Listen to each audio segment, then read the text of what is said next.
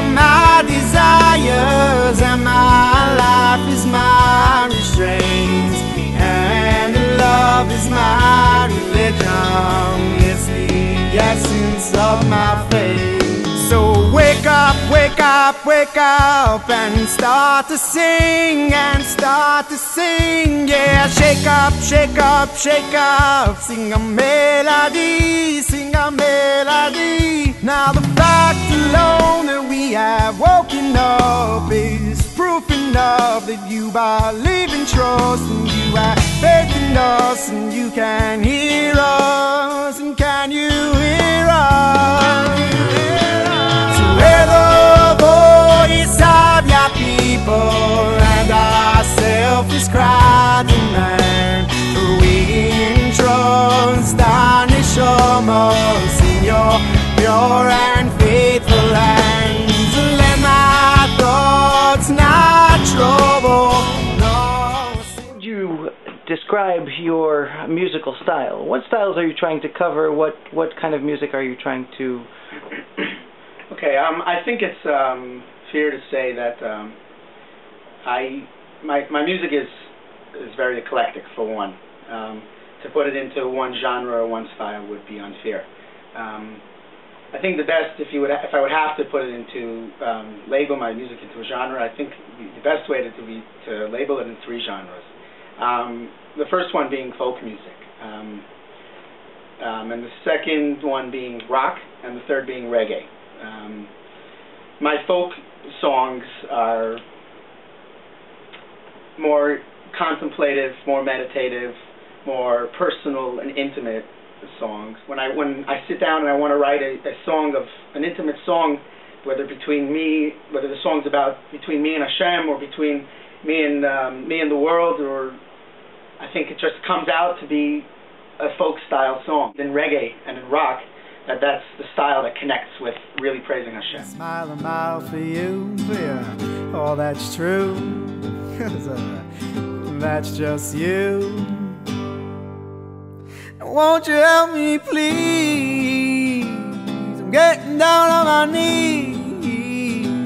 You draw me from the sea of reeds. Yeah, when I'm in need. Yeah, when I'm in need. I think the first song I ever wrote was a rap song for Purim.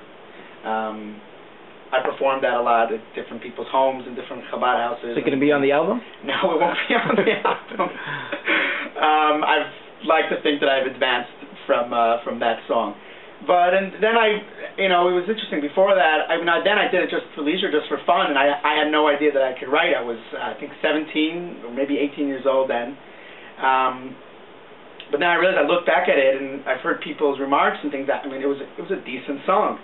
So I began to write more and more. And I also wrote a musical, again, in the same yeshiva. We wrote a friend of mine, we got together and we wrote a musical, a play, and that was also great. And then I just couldn't stop, and I kept writing. Singing was something I always did since I was a little kid. Since I was 5 years old, I was always singing, always in school choirs.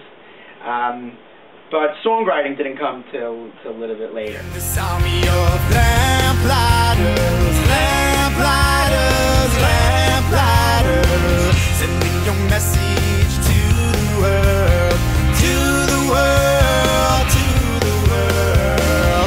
In this army of lamplighters, lamplighters, lamplighters. I want my music to inspire people. This is the way I like to put it. I believe that every person in the world, every human being, has a place, a spiritual place where they need to be, where they want to be, or where they should be, or where they feel they want to be. And sometimes it's hard to get there. What I want my music to be, I want my music to make the ride a little smoother, to make the ride a little easier.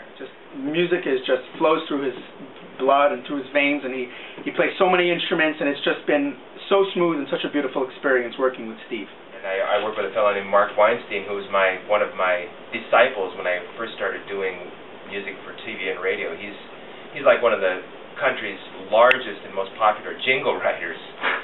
And he and I work together on a lot of different things because he's just a fabulous musician. Moshe has found out on his own that Mark is just he's got perfect pitch. He knows music inside and out. He used to be a concert pianist. The guy just amazes me, and I'm honored to work with him. And he's the one who introduced me to Moshe. And this guy's been just a wonderful experience. I've been turning down artists in the past to do CDs or to do these kinds of projects. And I am asleep,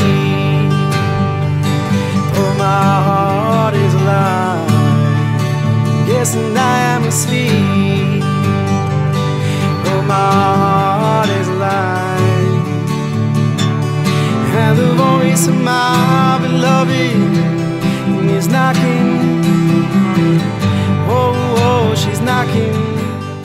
I think what I bring as a producer is an eclectic personality of my own that matches Moshe, because when he says he wants to do rock reggae, I know what he's talking about, because I've done something like that in the past in my 30 years of producing. Or when he says he wants to do folk in the style of Bob Dylan, I know exactly what he's talking about, because I've done something like that before.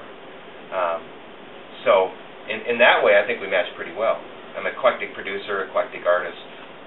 We get together that way. Take folk music, take rock music, take reggae music, and lift it up by infusing them and by filling them with spiritual ideas, with a spiritual consciousness. And by what happens is, just like Chassidus teaches, that everything in the world is meant to be uplifted. Everything, we're supposed to find a spark in everything, and that's what I'm doing with using these genres. I'm simply infusing them with what I believe to be spiritual ideas, spiritual concepts, and uplifting them. Let my thoughts not trouble, no simple fancy. So bring a light into my eyes and wake me up from the stream. I say bring